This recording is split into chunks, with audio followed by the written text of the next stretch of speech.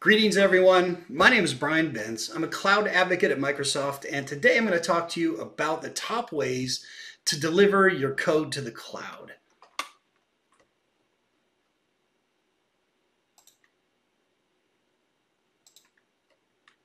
Specifically, we're going to cover four things.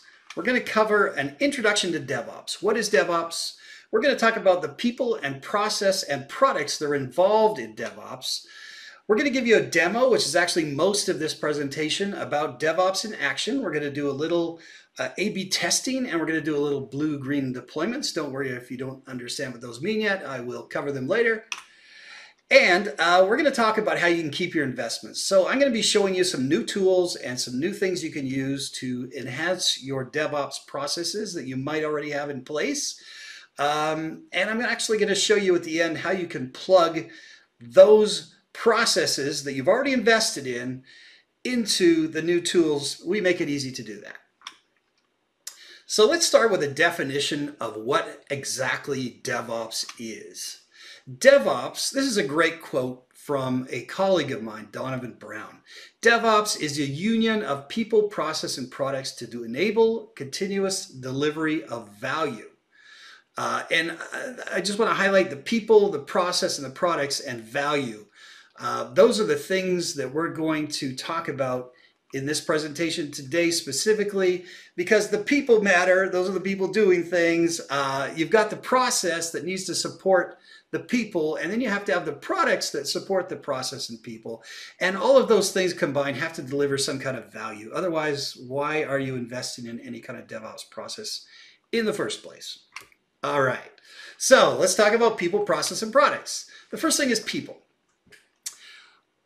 This works on my machine. Who's supporting what? Where's my code? How can I get an update?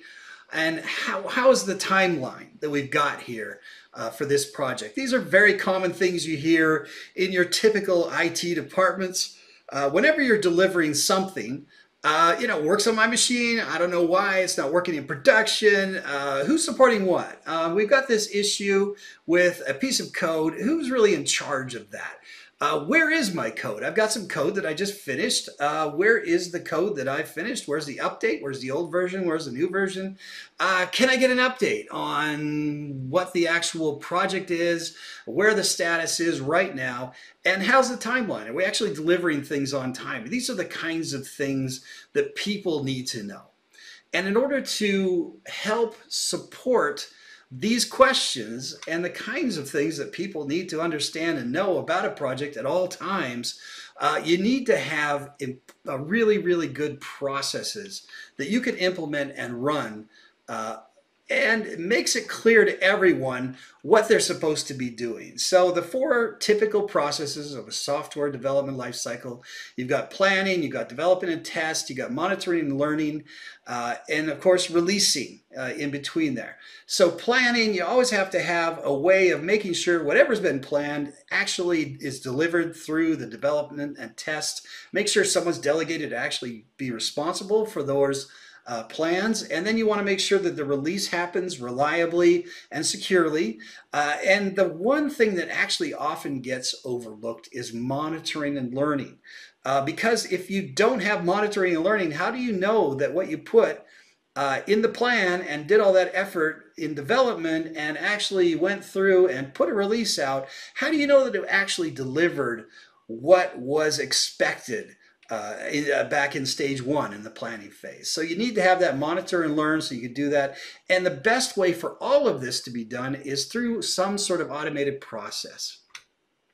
Now at Microsoft, we have several products that you can use for this. We've got some great tools for DevOps.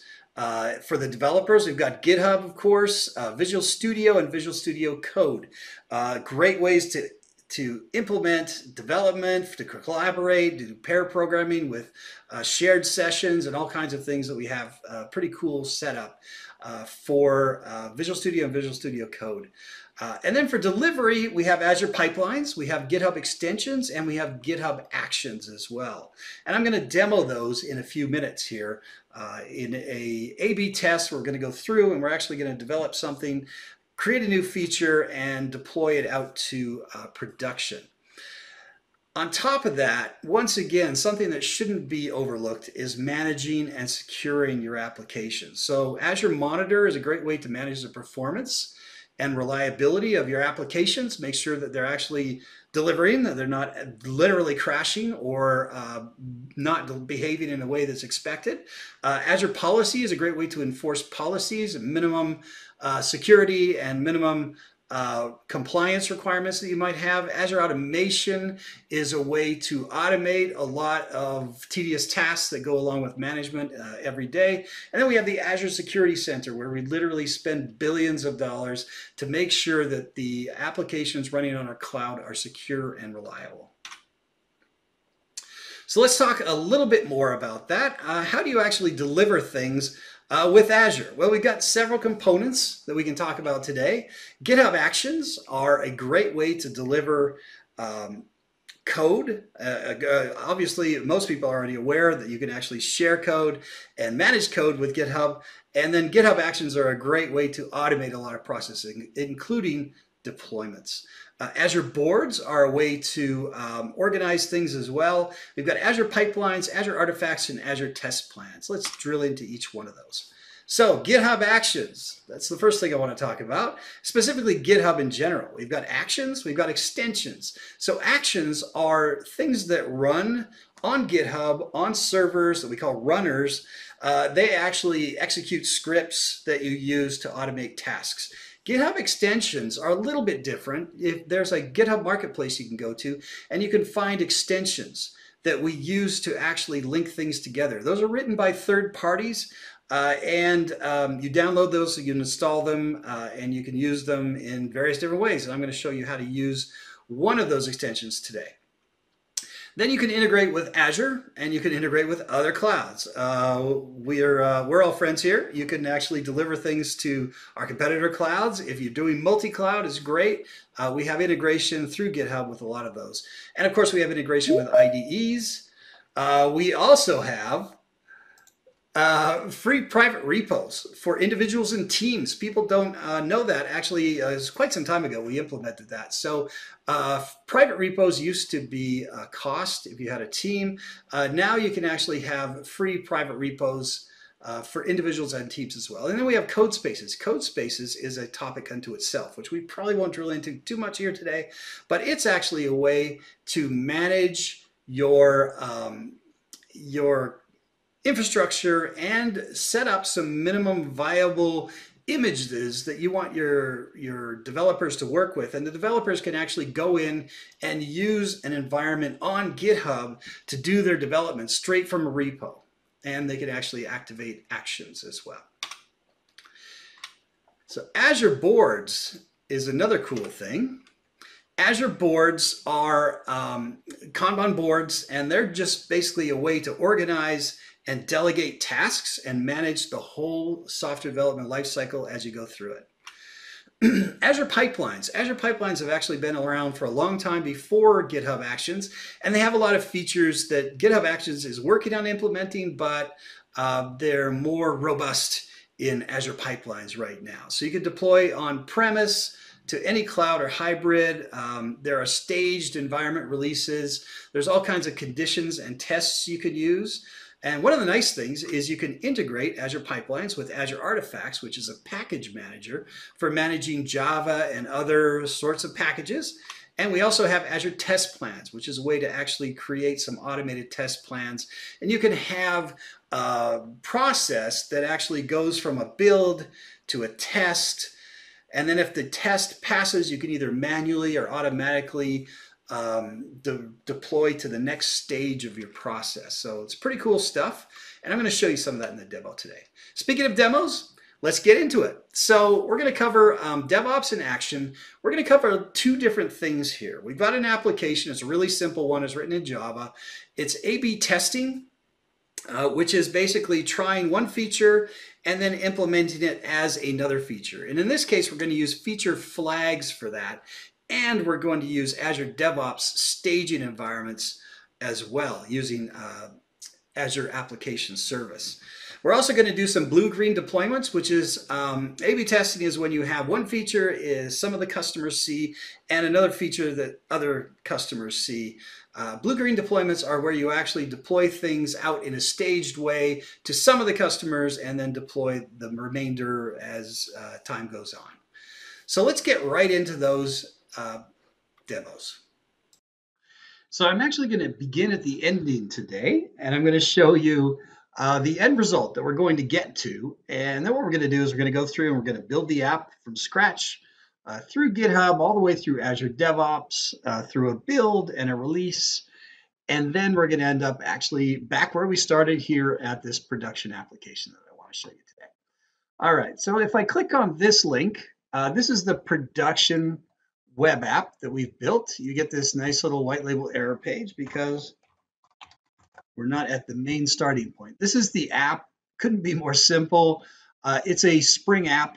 It's a Java application that basically just has a menu, but it is connected to a feature flag via something we call the Azure App Config Manager. So let's go in and I'll show you what this actually does.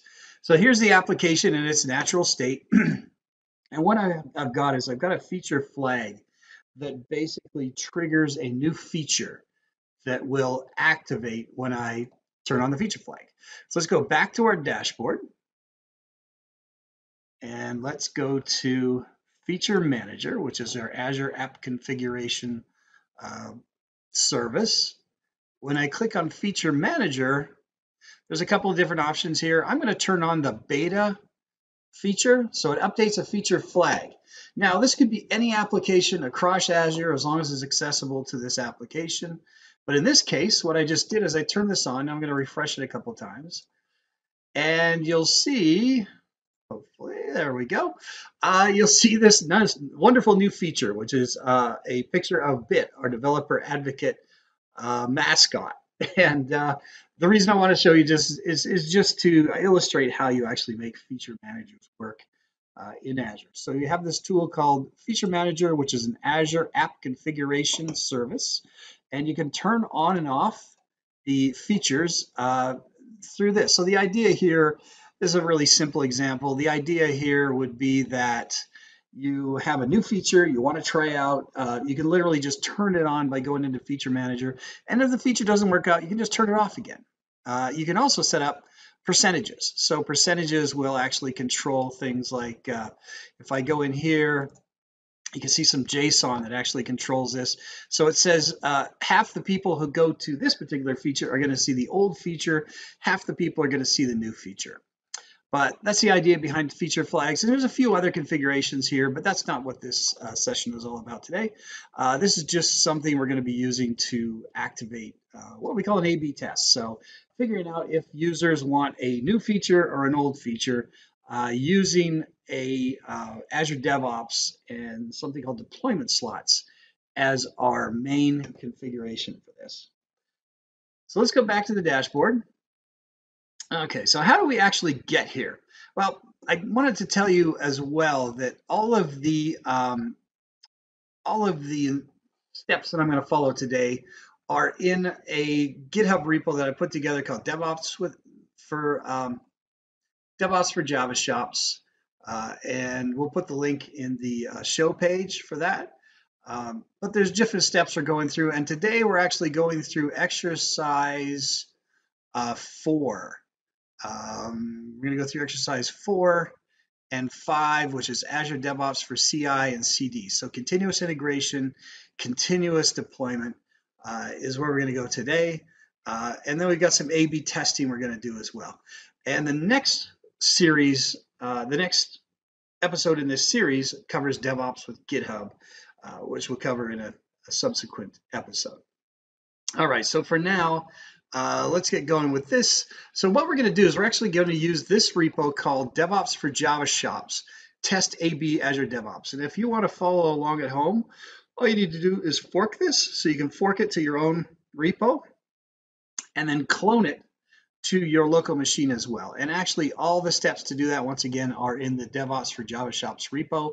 Setting up all the apps and everything we need as targets for this are there as well. But let's get started. So what we're going to do is we're going to use this DevOps for Java Shops test AB Azure DevOps.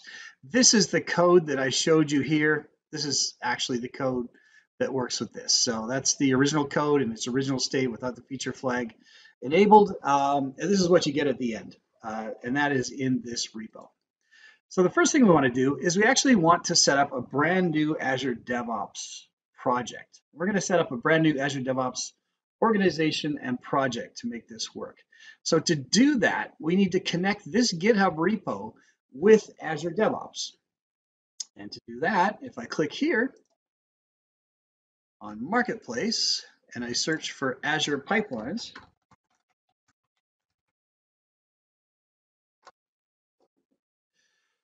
so Azure Pipelines is actually an app. It's a GitHub extension as opposed to a GitHub action. So we have an Azure Pipelines action down here, and this actually connects GitHub to Azure Pipelines. But that's not what we want to do today. What we want to do using an action, what we want to do is we want to use the extension that Microsoft actually wrote. So the difference here, real quick, is Azure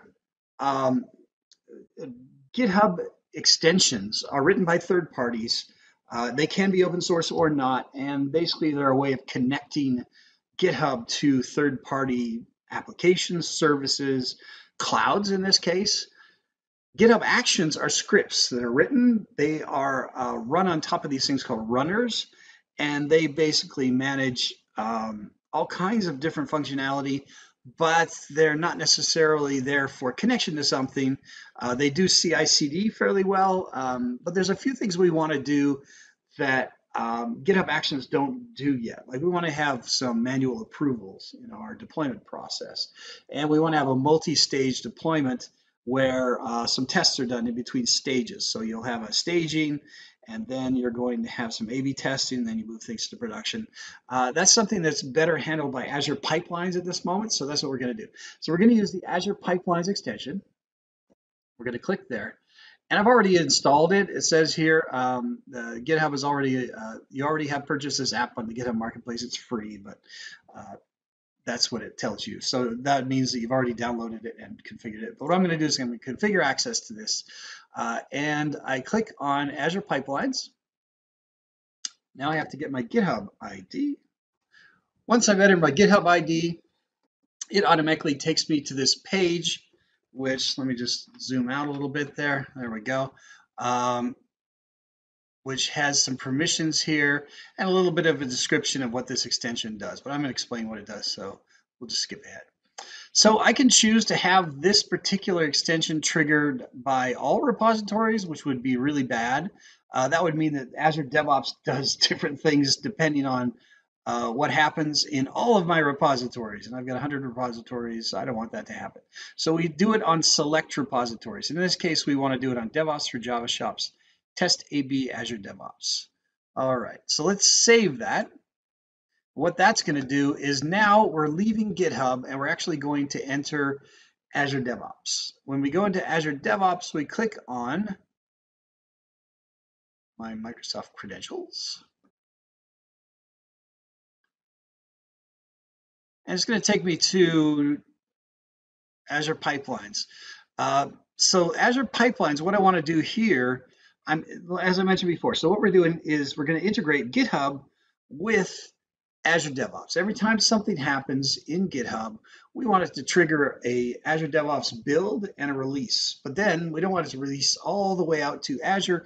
We're going to have some manual processes to actually review and approve a deployment out to production. So let's go here and let's create a new organization. We're going to call this one dev.azure.com Reactor Day 2. Okay, gotta spell that right. Reactor Day 2. And we're going to host in Central US, looks good. Do they have West US 2? They do. Okay, we'll go for West US 2 because it's a little closer to where I am. And the product visibility, we're going to make it private, which means that it's just available to me. I can also make it available to anybody in my enterprise or public. But let's just make it private for now. And then we're going to do the CAPTCHA.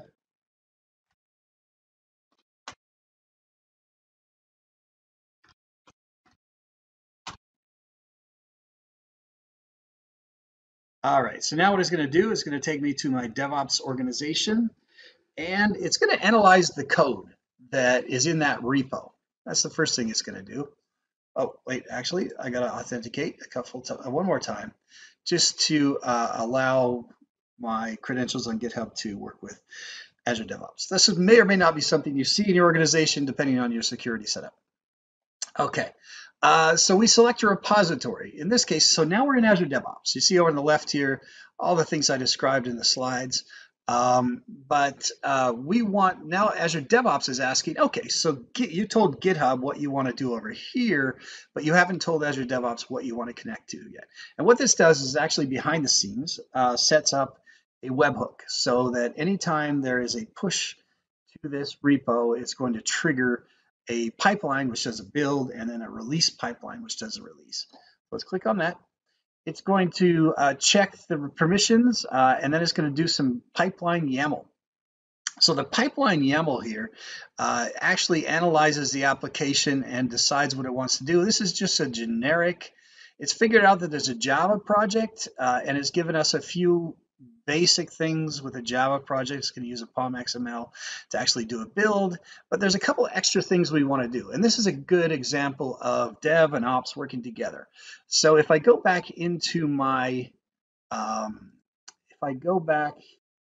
in GitHub, you'll see that I've been provided with an Azure pipeline that I can use. And in this case, provided Azure pipeline YAML here is the file we want because it's just got a couple extra steps here. Now you might have, the ops team providing these and saying, okay, this is the minimum viable YAML script that we want to use for all deployments to our app services on Azure. And the reason why we give you this is because there's some minimum security things that we need to do. There's some checking we need to do and a few other things. But in reality, all this does is add a little artifact drop here that makes it easier to do the repo. So let's go back to our pipeline. And instead of using the code that Azure DevOps came with to do this, we're going to use this code. There's one more step before we actually do the run. Because if you remember, we're using Feature Manager, there's a connection between this app and Feature Manager. And what this is going to do, it's actually going to build it. It's going to take something called a hosted agent on Azure, and it's going to run this and it's going to build it. And if it can't build completely, it will not allow us to do a release because we don't want non-working code to be released out into our resources on Azure. So the first thing we want to do is we want to connect our Azure application configuration service with this application. To do that, you set up a variable. So we're going to have a new variable, and let me get that variable for you.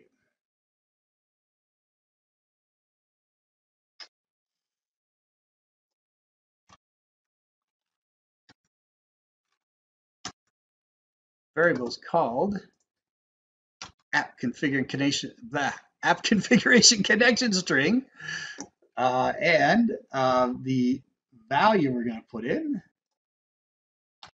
I'm not going to tell you. All right. And you keep this value secret. That means that if you use a secret variable in a script, you must explicitly map it as an environment variable. Yeah, for this one we won't actually, but in general you want to do that. It keeps things encrypted at rest anyway, but for this, let's just save it like that. Okay, so we've got our variable in there.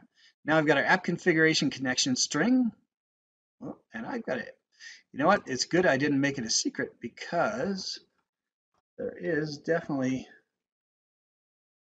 I don't know, okay. Never mind. See that equals there? Threw me off. I don't know why it's there, but anyway. It's there now, so this should run. So what we want to do now is we want to run this. We're going to save it and we're going to run it. And basically what it should do,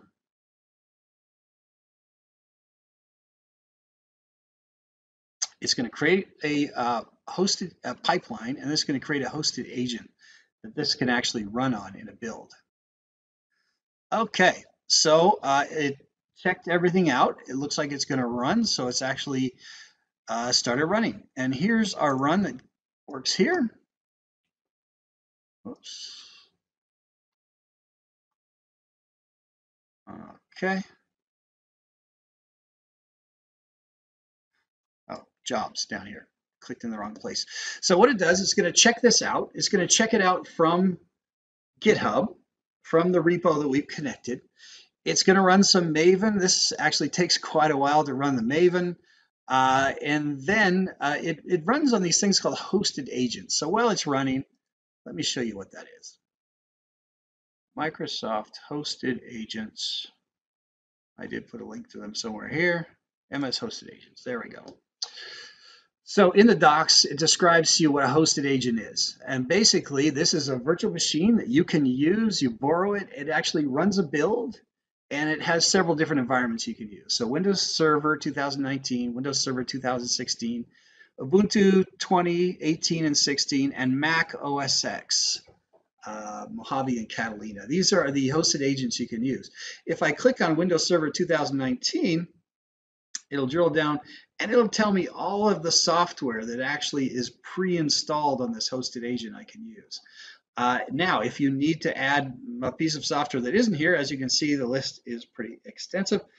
You can actually add that through some commands in your YAML file as well.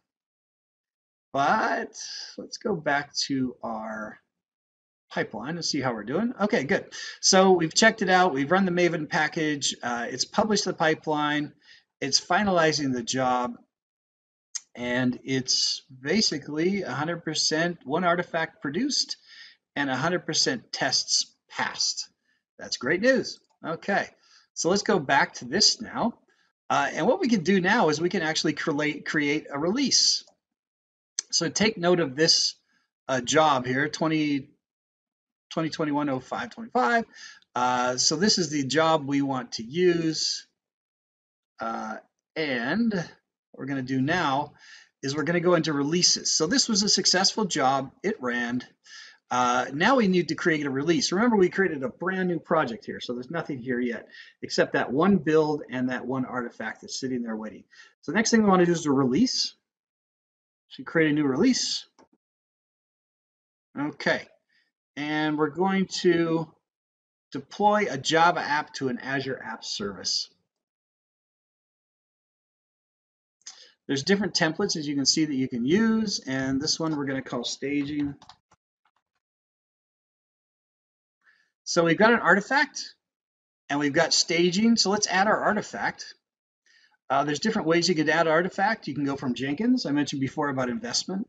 You can go from Azure repos, GitHub, directly from GitHub. But in this case, we're going to go from an actual build that was in Azure DevOps pipelines. So the project, there's the source build. The default version could be latest. You can also you can specify a release at the time of the release creation. You can do the latest from a build branch with tags, from a specific branch with tags, a specific version, but we're just going to go latest because we only have one version anyway. But in the future, we want it to always pick up the latest version. So we go add. Now, if I want to do continuous deployment, I go here, enable continuous deployment. I can also do a pull request trigger. Instead of just a release and a successful build, it's going to be anything that comes through a pull request, but we don't want to do that right now. So this is now continuous deployment. As soon as there is a successful build of the latest version of this, so any new version of this, it's going to trigger this job. So what does the job do? Let's go into staging and let's look at what the job does. In this case, there are some staging tasks that we need to take care of. Let's click on the one job and two tasks. See those little exclamation mark to tell us there's a few things we need to do. And we're going to choose my subscription. And what this does is create a connection between Azure DevOps and an app service or other things in Azure that I'm going to need for this particular deployment. Okay, what's that? Once that's done, then I've got some pre-made apps that I want to use for this. Web apps for Linux. And here they are. This is the Java Shop staging server. It's an app server, and there's a startup command I want to use, which I will paste in.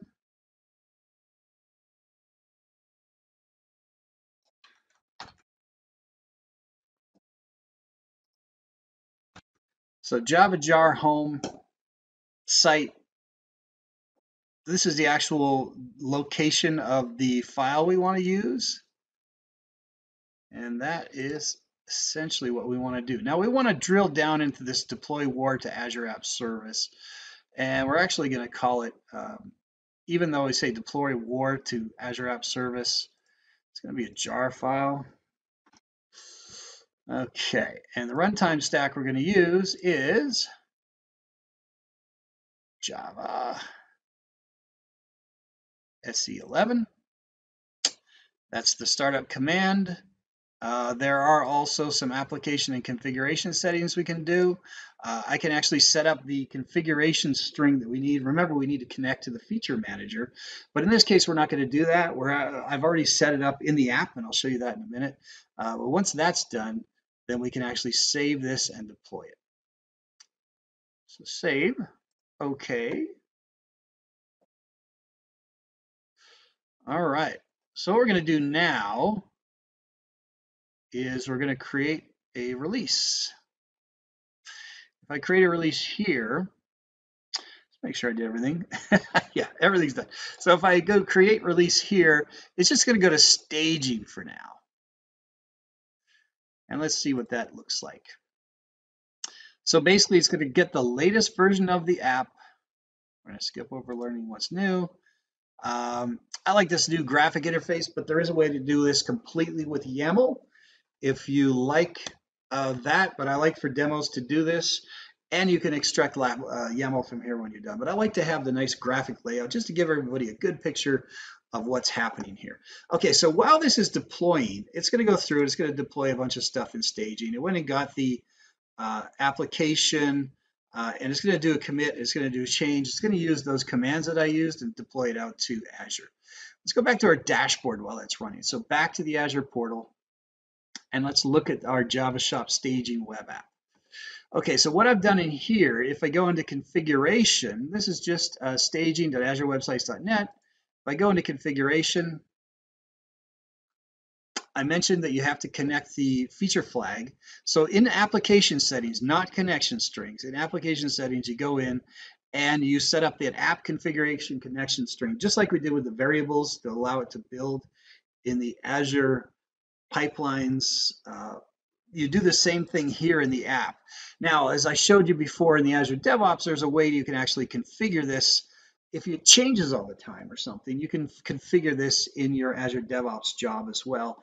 Or you're deploying to new pristine web apps that might not have this configured. But this is another example of dev and ops working together. So it's a great example of doing that, where the ops team will provide the app service that you need. They'll configure it the way you need it to run using the configuration and the connection string. And the dev team would put together that pipeline that allows it to deploy out to this app. But everybody knows their job. Everybody knows, the ops team knows they have to set up configuration for the server. The dev team knows they have to set up the pipelines to do the builds and releases. All right, so let's go back. That's the only thing I had to configure in this particular application to make this work. Let's go back to our release and see what happened. Okay, so it ran on release 1, deployment succeeded, and I can actually look at the logs here, and I can see it deployed, that job where it says deploy war to Azure App Service. And here's the actual link to the application. So if I click on this, this is the staging app. And I get that nice little white label error page because we know that that doesn't work, but there it is. Okay, so the welcome is there. Now we know we set up the configuration for the feature flag, so I can turn on that feature flag, and it's going to turn it on here too. But I want to do something a little bit different here. The next thing I want to do, if we go back to Azure DevOps, close that. So we also want to put this into production. So to do that, let's go to our releases. And let's go to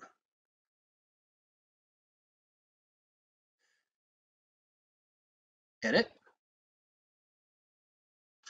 Okay, so we've got our staging server here. I'm going to clone this, and that's going to move it. Now I want to move it to production. So instead of staging, we're going to call this production. Okay. And if I go into the one job, two tasks, web apps for Linux, I literally just choose a drop down here. Everything else stays the same. Save, okay. Back to our pipeline. So now we got staging and production, but we don't want things just to fly into from staging to production. So let's actually set up an approval. In this case, we're setting up a post-deployment approval. And this is one of the nice things about Azure DevOps is it's integrated with your identity management system for your application because it's part of Azure. So my name is in there and I'm going to be approving this. There's also some other things you can do. I'll cover those in a minute, but this is a post-deployment approval. So the idea here is you move your artifact to staging, you do some things in staging, maybe you have another test server as well, but you want to try out a few things, a few unit tests, maybe some integration testing here, make sure everything works, and then you want to move it to production. But the production team wants to have control over when it actually goes into production. I think that's a pretty reasonable request. So once again, you can have one person who's in charge of saying, it's done with staging, and then you have another person who says, okay, now it's okay to do it into production. So this could be staging on a Wednesday afternoon, and this could be a Friday night, because the people who put it in production on Friday night aren't developers, and they don't know any better. But they would put that in on whenever they need it to go in, according to their schedule, so the production doesn't get disrupted with a new version of this thing that goes out. I save it. Make sure and save it. Okay. So the whole save is there. Now I can do a create release. And basically what it's going to do now is it's going to ask me to go through.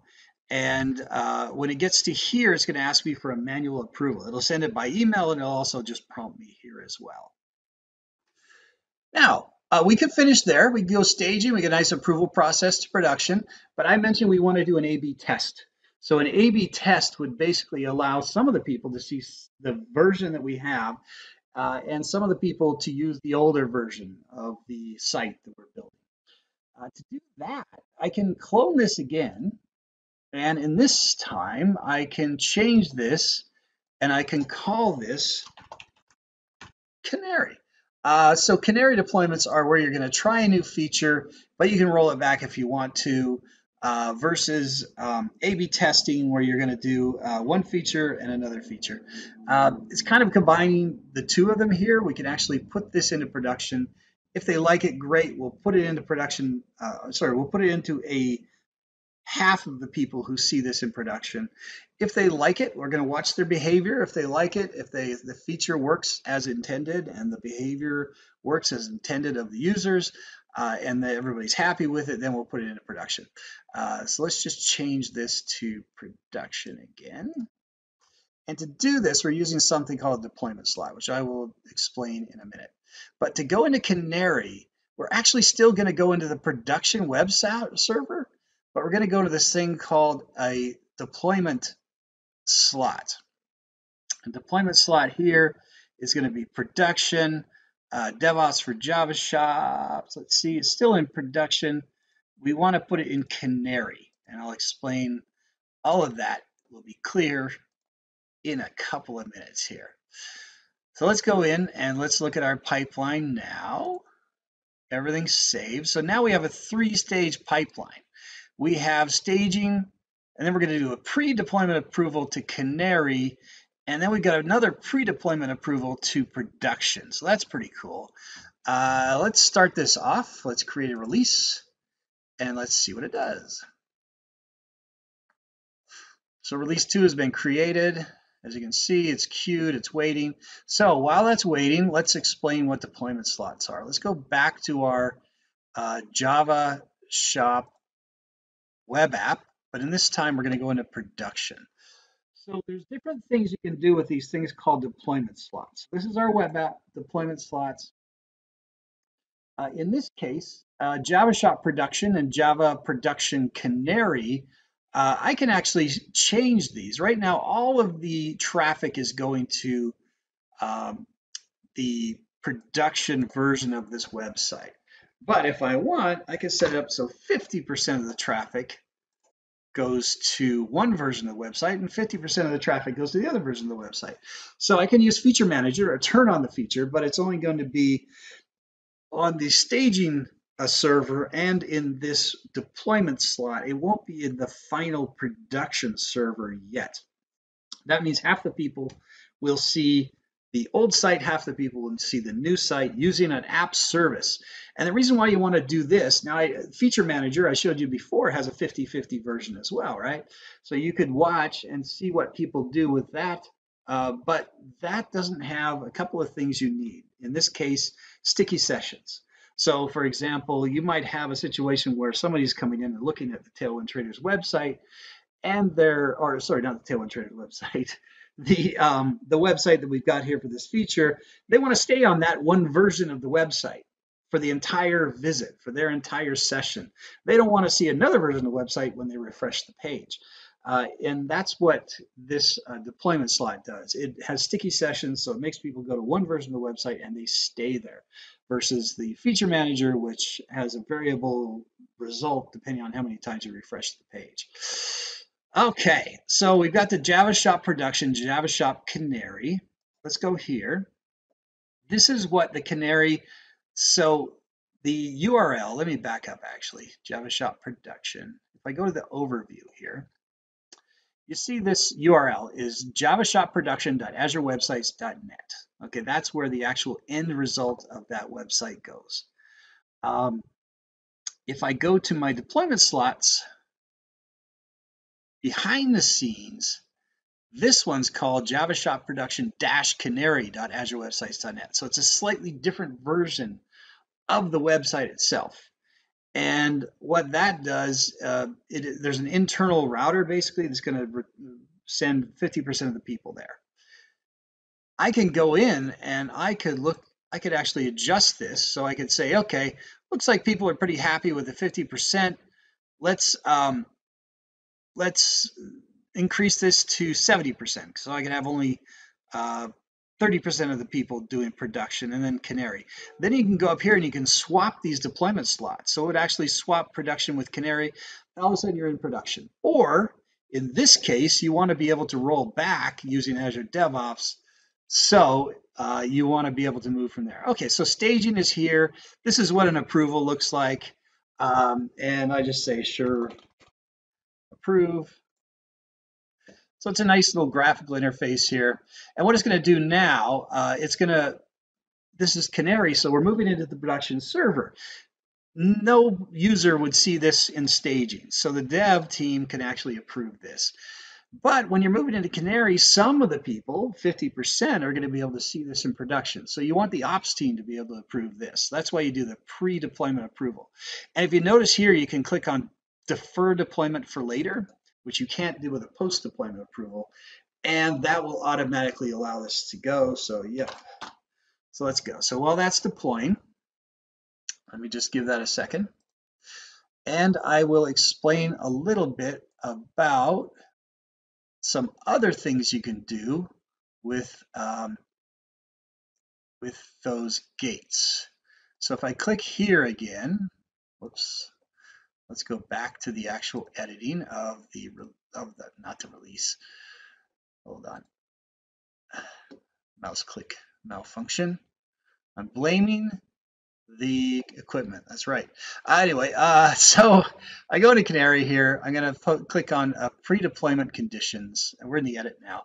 So there's these things called triggers, and these things called gates. So triggers will allow you to do things like set up schedules, deployments, but gates are a little even more interesting here.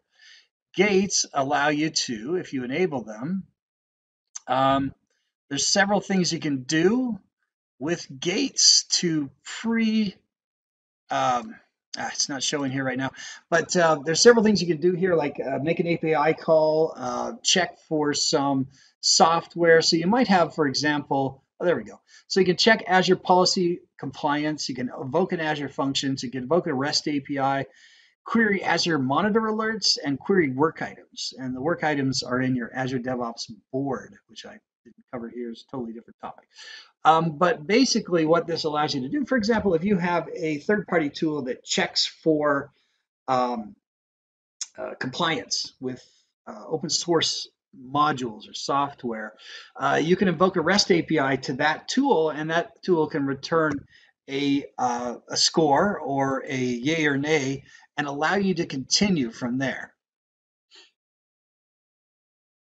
I don't want to change anything right now, so let's just do that. Let's go into our release 2. And you can see it succeeded going to Canary. And now if I want to move this to production, I can actually approve this, and I can defer the deployment to later, but I'm just going to say approve. And it's actually going to go out and approve. It's actually going to go out and deploy that based on my approval and do that. But as I mentioned before, you can also do automatic approvals through staging or Canary or any of those others as well. So that's just a quick recap of how that works. Let's go back to our DevOps release. All right. So production succeeded. I would have to set up, there we go. So it's working in production, but only in production. Anyway, so let's go back in for the final part of this demo. I turn on the feature manager. And in this case,